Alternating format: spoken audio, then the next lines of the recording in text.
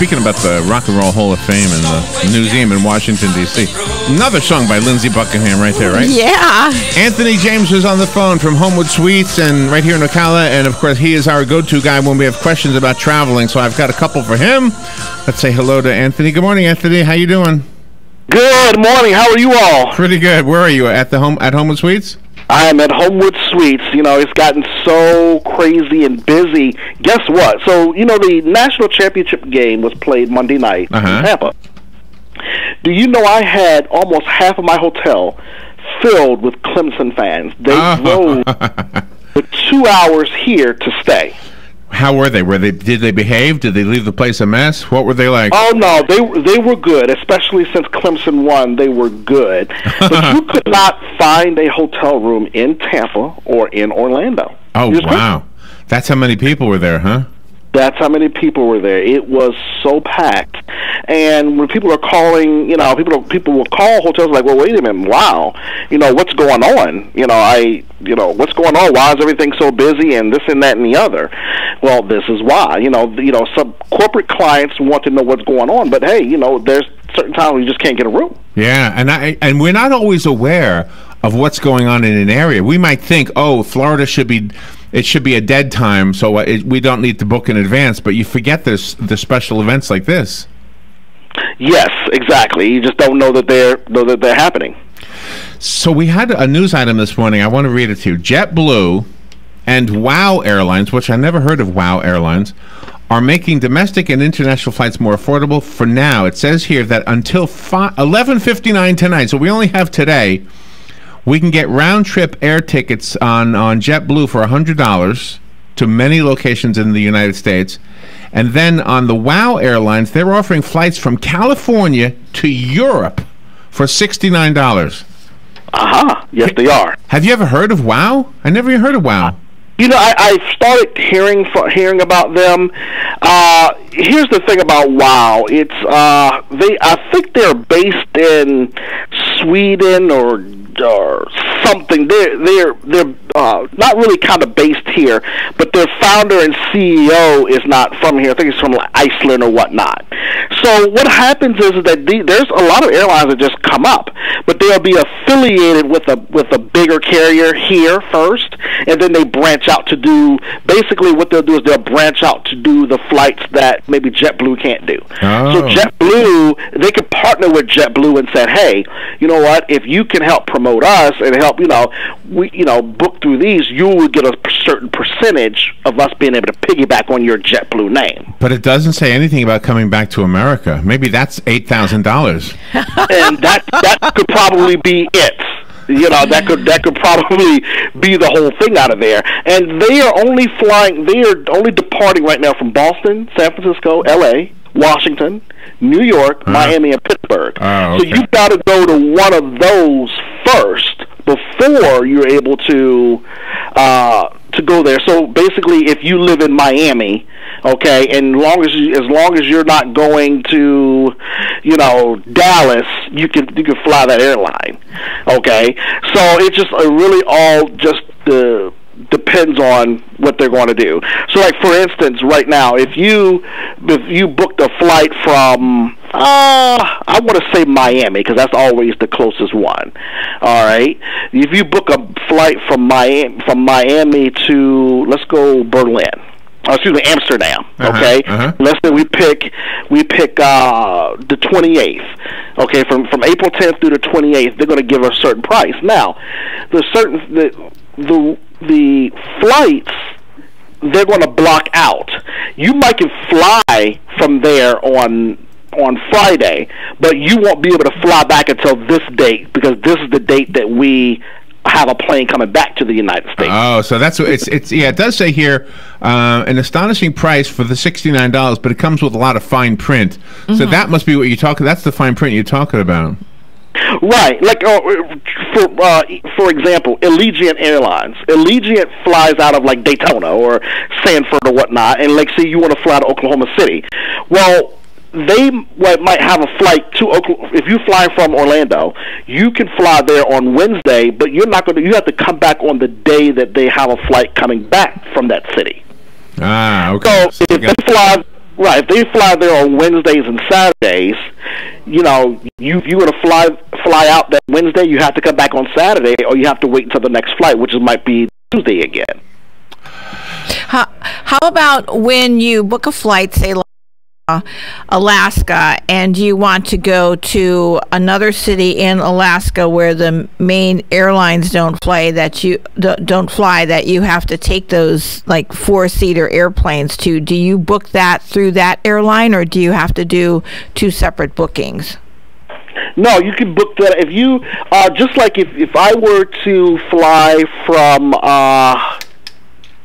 okay, let's say I was to fly from Washington, D.C. to Gainesville. Mm-hmm. I might go through U.S. Air, okay? U.S. Air will take me from let's just say, from D.C. to Charlotte, or D.C. to Atlanta.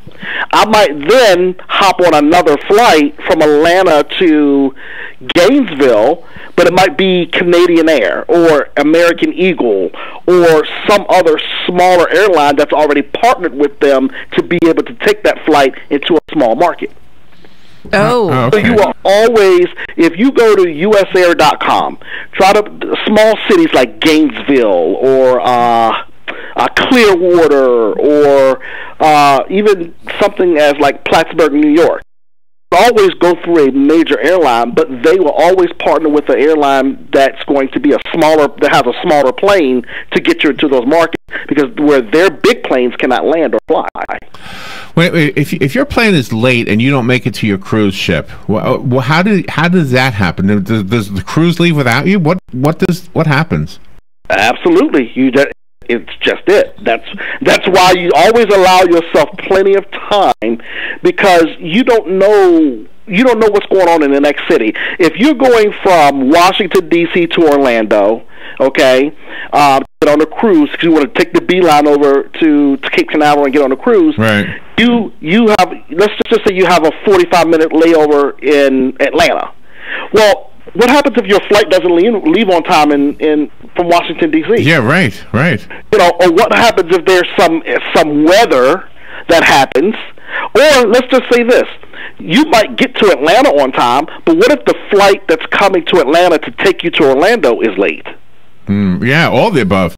Yeah, lots of things can go wrong. So what do? I mean, do you then lose your the money you invested in that cruise, or do you take the next one? How does that work? Well, that's why you have trip insurance. Ah, okay, all right, and that's why you have trip insurance. Just, oh my gosh. So we should have guest insurance. We had a guest who was on a plane. He was supposed to call in, but then his publicist said he's landing right now. He'll call as soon as he gets off the plane. I said to Robin, "Oh my gosh, that's going to take forever to get off the plane." Yeah, right, for sure. But he called in. He called in, but it was kind of late.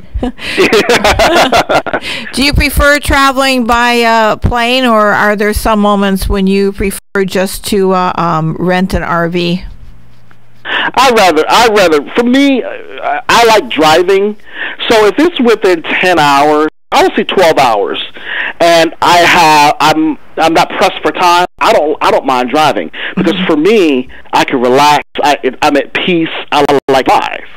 But if I'm going anything over 12 hours, especially if I'm only going for a short trip, I'm going to fly. Yeah. You know, even if I have 2 weeks two weeks off, I don't necessarily want to drive to California. I'm still going to go ahead and fly. That way I can have more time to do what I want to do. There's a lot of airport stories. I hate to bring up the one from Fort Lauderdale, but I just wanted to hear your thoughts on that one. The guy who was shooting up the people in Fort Lauderdale. You must be familiar with that airport, and I just don't know. Yeah. What do you think went wrong? How did that guy get that gun in there? Well, from what I see, law is to where the weapons like that are held until you get off the plane, because you can travel with it as long as you have a concealed weapons permit. You just can't have it on the plane. But I think it's either held in the cockpit or something like that. Oh. Okay, so after the flight's over, you're allowed your firearm back. Well, this guy he's got a concealed weapons permit. He just goes into the bathroom, loads it, and does what he does. I mean, this can happen. These are the laws that we have in place, but these things can happen. It's the first time I've seen it happen like this. But yeah, these things can happen. Boy, it's tough. Same. Yeah. It is. It's terrible. And that too brings us back to the cruise ship question, because this couple was landing in Fort Lauderdale. They had to go on to the cruise ship, but their luggage was tied up because it was a crime scene and they weren't allowed to get any of the luggage. So if they went to the cruise ship, when the luggage was released, would the airline be responsible to deliver the luggage to the ship, like by helicopter or something? No, I don't think they would do that. But what I think what would happen is that in a tragedy like that, I would think that the cruise ship or the cruise or even the airline would be like, hey, let me take care of this for you. Those are extenuating circumstances.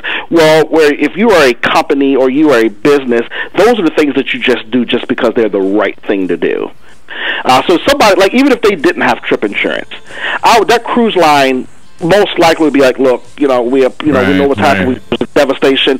We're going to do this, and we're going to take care of you. Same thing for that airline. Yeah. Wow. Well, I'm hoping 2017 is a travel year for me. I want to travel more. Yeah. I got my feet wet last year. I got my feet wet a little bit, right? Yeah. And I even flew JetBlue. I flew on an airplane for the first time in 30 years. Really? Yeah. Oh, you know right. That. Yeah. That's right. You probably didn't know it was 30 years, though. Homewood Suites. Go to Homewood Suites to a staycation or a place to put your visiting family members, because it's a beautiful place. And it's not rooms, it's suites, right? That's right. It's beautiful. It is all suites. All suites. And breakfast. And breakfast. And dinner. Breakfast and dinner. Breakfast right. and dinner. Right. And a beautiful place to eat it, too. Exactly. I like that little area. Thank you, Anthony. No problem. All right, we'll be right back.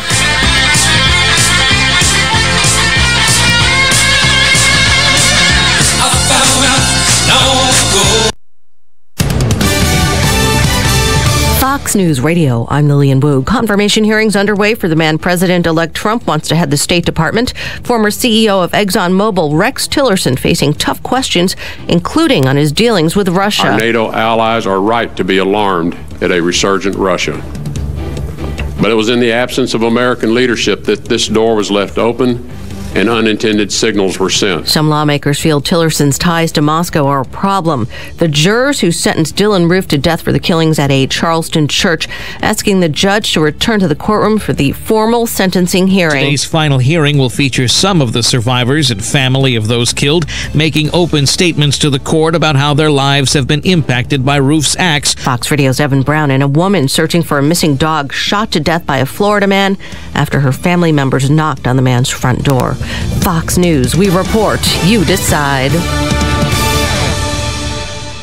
Investments in securities involves the risk of loss. The following is a far too common tale of investing in annuities. A successful couple invested a large portion of their savings in annuities, thinking they were a safe way to guarantee a dependable income stream no matter what the market did. But it didn't take long for them to regret their decision. They were locked into low returns, faced potential tax consequences, and that they couldn't get out of their annuities without paying huge penalties. They were stuck, and so was their money. Suddenly, their retirement hopes and dreams were in danger. But it didn't have to happen to them, and it doesn't have to happen to you. You can avoid the annuity trap. Here's one way. Get the free report, Annuity Insights, your guide to better understanding annuities, by calling 1-800-319-0009. Written by Forbes columnist and money manager Ken Fisher's firm. This powerful report could help save you from major financial heartache, and it's offered today for free. If you have an annuity or are considering one, claim your free annuities guide today. Hurry, free copies are limited. Call now. 1-800-319-0009. 1-800-319-0009. The very best in quality is Captain T's Upholstery.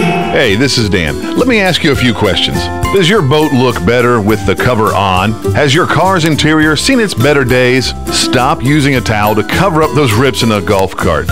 Isn't it about time you had it restored to better than new with a custom upholstery from Captain T? Captain T's Upholstery has been right here in Ocala for nearly 20 years, so they know how to make your ride one of a kind. Whether you want to take that classic ride back to a factory look or put your favorite sports team front and center, Captain T's Upholstery is who to call. 352-369-1810. That's 352-369-1810. Or stop by their location, 5030 South Pine Avenue in Ocala, just past the drive-in. And of course, don't forget to visit them on the web, CaptainTUpholstery.com. The very best in quality is Captain T's Upholstery. Next Generation MD is the future of healthcare now. Listen in the first and third Thursday at 10 a.m. to learn how the future in PRP treatments are here in our area. Find out the many ways that Dr. Juan Jordan, MD, Charles Brooks, NP, and case manager Mark Shaw have brought the family medicine practice to a new level. Hear from the very people that benefit from the fine work they have done in this field. Next Generation MD every first and third Thursday at 10 a.m. here on WOCA 96.3 FM, 1370.